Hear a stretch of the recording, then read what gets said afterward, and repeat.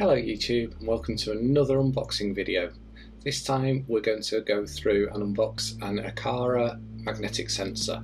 These are generally used on doors and windows to determine whether they're open or closed. They're brilliant for automating lights inside a cupboard, or you could include them as part of an alarm system if you're using Home Assistant.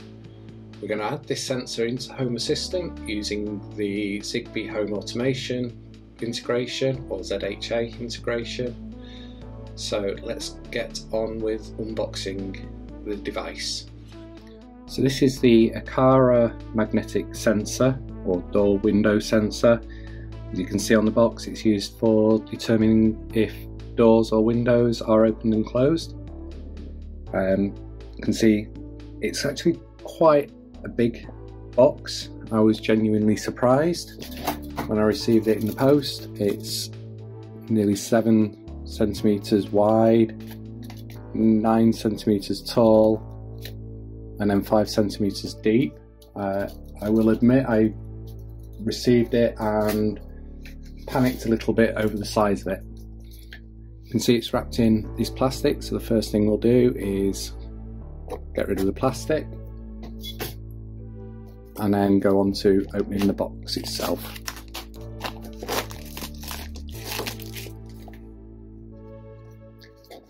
So it just opens as standard. You can see at the top we have spare 3M tape, so if we wanted to remount either the control unit or the magnet at a later date, we can do.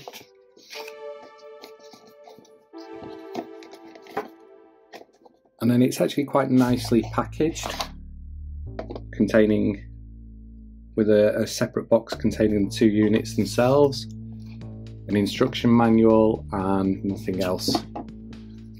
As with all these products, the instruction manual's in multiple languages, but we don't need that for now.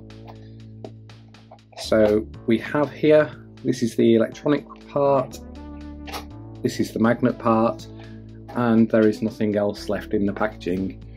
You can see once you've got them out, they're actually quite small compared to the size of the boxes. At the bottom of the electronical part, we do have the reset button or pairing mode button. On the side you have the AQARA logo and a little mark, and you can see on the magnet there is also the mark which you line up, which helps it trigger. At the bottom we have a little slit for opening the device to allow you to change the battery. So if we just go ahead and open it, and you can see there we have a small 1632 battery in the unit. So there is a battery shape, so you know which way around to place it and putting it back together. The little dot here is a indication light, so if we press and hold it should flash to indicate it's gone into pairing mode.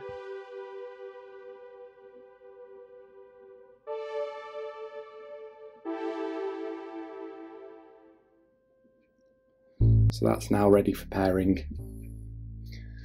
I have one of the Sonoff sensors just here, so you can see the difference in size. Obviously the magnets, and there is the actual electrical unit itself. It is quite a bit smaller than the Sonoff, both in terms of the magnet and in terms of the electronics. I've not noticed this light indicating when the door is open or closed.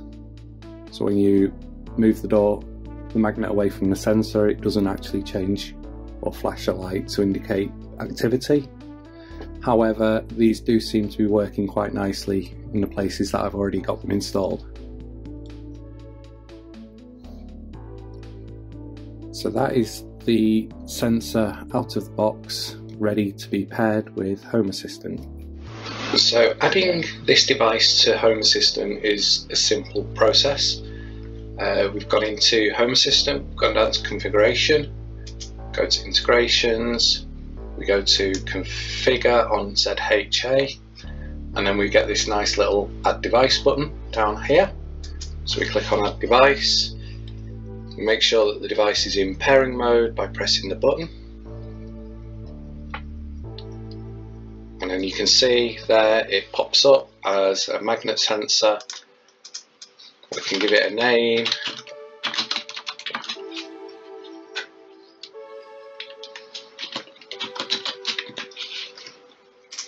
And because this one, I'm just renaming this one as AQARA because I'm going to be replacing the Sonoff.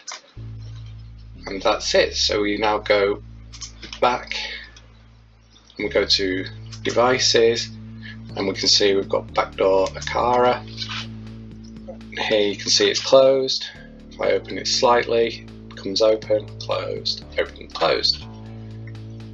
And there you go. It really is as easy as that. So there we go. The device is unboxed and it's added to Home Assistant, so we can then begin to use it in automations. I was excited to get these to replace the Sonoff devices. Out of the 3 that I bought, only one of them worked reliably. So far, the AQARA sensors have been working a lot better. Thank you very much for watching this video, and if it's helped you in any way, please like, subscribe and share. And I look forward to bringing you the next one.